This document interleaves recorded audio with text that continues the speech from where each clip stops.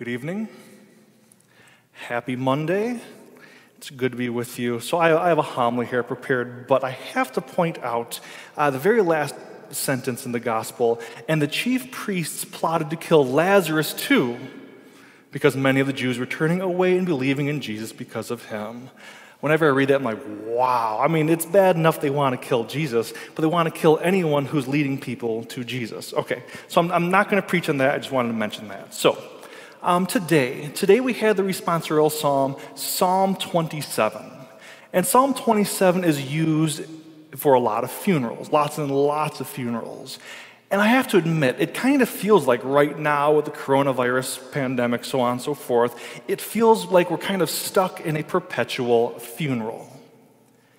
What do we experience at funerals? So there's lots of things, lots of emotions happening. Here's three of them: separation, loss, and powerlessness. Powerlessness over death, over the human condition. And what are we feeling right now? Separation from so many people we love.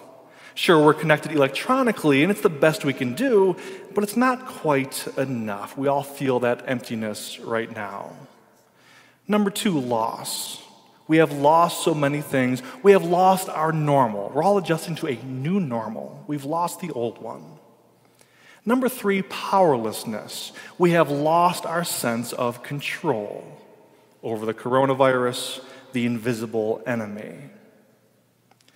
So when we're feeling separation, loss, and powerlessness at a funeral, we then hear Psalm 27, and it comforts us. The Lord is my light and my salvation. Whom should I fear?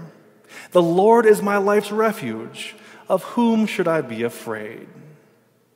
It's comforting to know that though we have lost so much, we still have God. And if we have God, we have everything.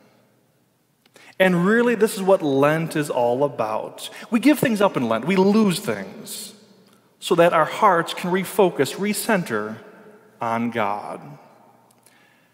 But sometimes it's almost like we need to lose something in order to turn to God, in order to turn in the right direction. If you remember the movie Apollo 13 from 1995, while Apollo 13, the damaged spaceship, was trying to make its way back to the Earth, in the movie, a news channel airs an interview they once did with Jim Lovell, who was played by Tom Hanks, one of the Apollo 13 astronauts. And Jim tells the story of back when he was a fighter pilot. And it was wartime conditions, so the aircraft carrier he was searching for was running without lights. And he's trying to find his way back to the aircraft carrier, but his radar had jammed, his homing signal was gone, and he was low on fuel. So he was starting to think about ditching the plane. And at that point, he flipped on the cockpit lights, and when that happened, it went from bad to worse. All the lights went out, the cockpit shorted out.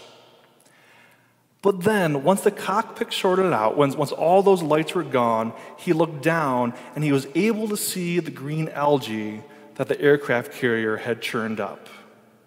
And he described it as if it was like a green carpet leading him home.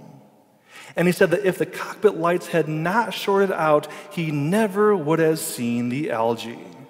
He probably would have ditched the plane and been stuck somewhere in the ocean. He probably would have died. We don't know. And he says, you never know what is going to transpire to get you home. Now, personally, for me, it's taken big trials, it's taken big losses in my life to get me to turn to the Father. And when I have turned to the Father, I have learned if I have God, I have everything. So back to Psalm 27. The Lord is my light and my salvation. Whom should I fear? The Lord is my life's refuge. Of whom should I be afraid? Though an army encamp against me, my heart will not fear. Though war be waged upon me, even then will I trust. I believe that I shall see the bounty of the Lord in the land of the living. Wait for the Lord with courage. Be stout-hearted and wait for the Lord. So it is my prayer for all of you in these tough times of loss that we will all refocus our hearts on the Lord. And when we do this, when we refocus our hearts on the Lord, we will realize if I have God, I have everything. God love you.